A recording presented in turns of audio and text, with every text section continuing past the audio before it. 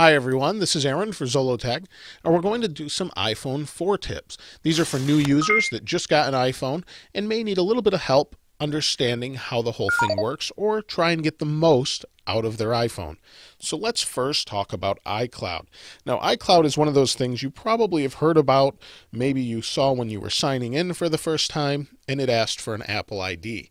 So the first thing you want to do is have an Apple ID. If you don't have that already, you can get that at me.com or you can get that within the phone.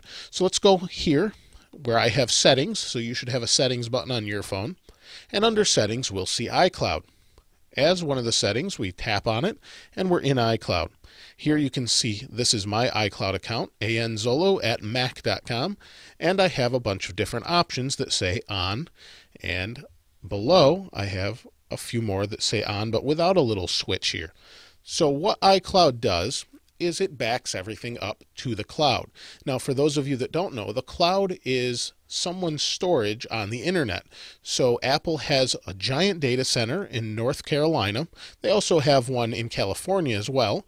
And what they do is have a bunch of computers that store all of your information and a bunch of other people's information as well. And what this is called the cloud. Because it's the cloud, it's out on the internet somewhere, or it's in the cloud. So they manage that, and what you need to do in order to use it is simply have an iCloud account or a Me account, or in my case, I've been a user for some time, so I have an @Mac address. Once you have your @Mac address, you can simply sign into iCloud and you'll be presented with all of these options.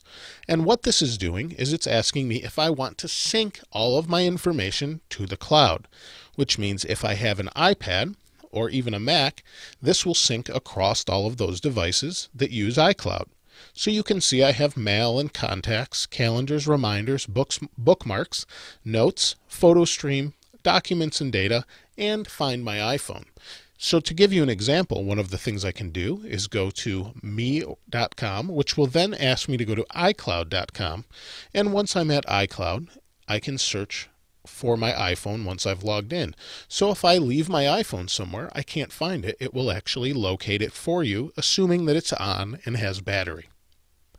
So let's go ahead and take a look at the main settings. So if we go into the account, here you can see there's my ID, my password. It's asking me if I would like to upgrade to 20 gigabytes per year for $40. More storage. And we also have our payment information. Once you're signed in, you shouldn't really have to deal with this much more until you need to get more storage, or even if you need more storage. There's also an advanced down at the bottom. We can go to advanced.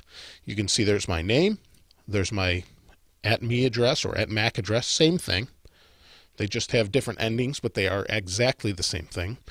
These are my servers that you really don't need to know too much about, and there's more advanced settings as well that you can take a look at, but they're more about mailbox behaviors and deleted messages and how it wants to handle those. So let's go back and look at our accounts. We have mail, and like I said, these things all sync, but some of you may have seen PhotoStream and thought, what is PhotoStream? Well, PhotoStream allows you to sync some of your photos onto the cloud. So what that means is if I take a picture with my camera from the phone and then have this turned on, which is simply an on-off option, it will send that immediately to the cloud over a data connection and allow me to keep it there as storage or backup. But it also allows me to view this on anything from an iPod Touch to an Apple TV, an iPad, or my Mac. They will all sync up. I'll have the photo on every one of them instantly. But you do have the option to turn it on or off. You must be using the same account though as well. The other option we have is Documents and Data. Documents and Data does the same thing with Documents and Data. It stores that on the cloud. So if you're using Pages, which is Apple's version of kind of equivalent to Microsoft Word, it's similar to that, it will save those documents to the cloud so that you can edit them on any of your devices. So that's really what iCloud is all about. It's about getting everything on the cloud and keeping it safe for storage. However, the one option we didn't talk about is backup. So let's go back into iCloud, and down at the bottom we have storage and backup. Storage and backup is exactly that. One thing I would definitely suggest you do is turn on iCloud Backup.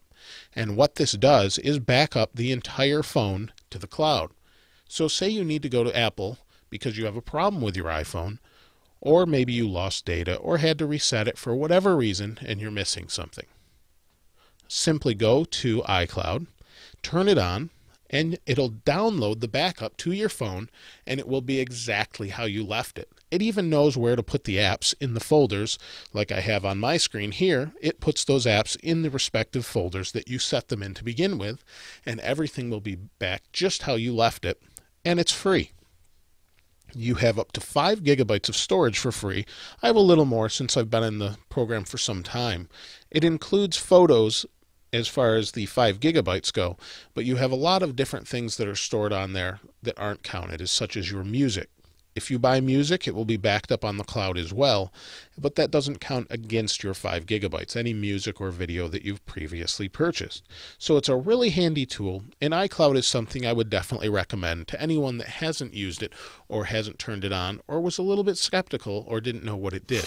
So if you want a backup solution, and you have all of those options, so if you like some of them, keep some of them on. If you don't, turn some of them off. It's really that simple.